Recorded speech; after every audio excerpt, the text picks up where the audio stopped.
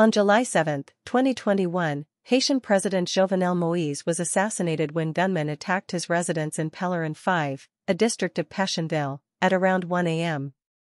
The gunmen fired bullets that struck the president's forehead and torso, and he suffered severe injuries, including a gouged-out left eye and broken bones in his arm and ankle. He died at the scene, where he was found lying on the floor with his shirt soaked in blood. His wife, Martine Moïse, was also shot but survived and was airlifted to Jackson Memorial Hospital in Miami for treatment. None of their children were home during the attack. After the president's murder, acting Prime Minister Claude Joseph issued a press release attributing the attack to a group of unidentified individuals, some of whom spoke Spanish. Haitian police alleged that the assassination was carried out by a group of 28 mercenaries, consisting of 26 Colombians and 2 Haitian Americans. The 2 Haitian Americans told interrogators that they had been hired as interpreters and claimed they were unaware of the assassination plan, believing they were to act as interpreters for the president's arrest. Haiti's official languages are Creole and French, while the Colombian suspects spoke Spanish. Most of the Colombian detainees were identified as former soldiers, including a lieutenant colonel. Family members of the suspects stated that they had been hired to provide security in Haiti. Many retired Colombian soldiers work for security firms abroad, particularly in the United Arab Emirates, where their training and experience in combating armed groups are highly valued. In December 2021, the New York Times suggested that Moïse's assassination might be linked to his efforts to curb narcotics trafficking and his plans to expose high-ranking Haitian officials involved in the drug trade. Ariel Henry, who had been appointed prime minister by Moïse shortly before his assassination, was later accused by several officials of being connected to Joseph Félix Badio, an alleged mastermind of the assassination. Rodolphe Jarre, another suspect, claimed that Henry was close to Badio and had protected him after the assassination. Judge Gary Aurelian, the top judicial official overseeing the case at the time, stated that Henry was friends with Badio and had planned the assassination with him.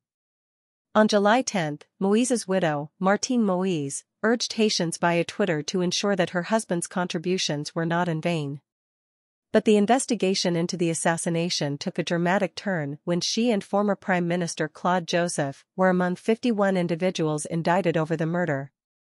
The indictments, detailed in a 122-page document by Judge Walter Wesser-Voltaire, marked a significant development in the pursuit of justice for Jovenel Moïse's assassination.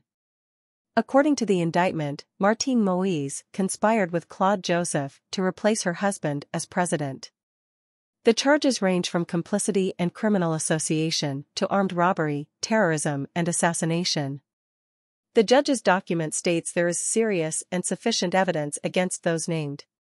Martine Moïse's legal team, represented by the firm PBYNA, vehemently denied the charges. Paul Turner, a partner at the firm, described the charges as ridiculous and unjust, asserting that Mrs. Moïse had no motive for the attack and that her inclusion in the indictment is based on her imperfect recollection of the traumatic night. Claude Joseph, in his defense, accused the then Prime Minister Ariel Henry of manipulating the justice system for political gain. Joseph claimed that he had consistently sought international assistance for the investigation and had been a vocal advocate for justice following the assassination. The indictment also quoted former Haitian Justice Ministry official Joseph Félix Badio, who alleged that Martine Moïse and Claude Joseph plotted to oust President Moïse.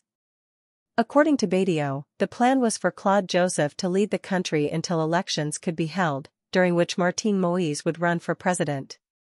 Claude Joseph called these allegations part of a Machiavellian agenda by the government, accusing Prime Minister Henry of benefiting from President Moïse's murder. Despite Joseph's accusations, the Prime Minister's office maintained that the examining magistrate acted independently in issuing the charges. Since the assassination, Haitian authorities have arrested at least 44 individuals, including 20 Colombians. The investigation has also extended beyond Haiti, with U.S. prosecutors bringing charges against 11 men allegedly involved in the plot. The case remains mired in controversy, with significant political implications for Haiti. The ongoing gang violence and the government's failure to organize elections have further destabilized the nation.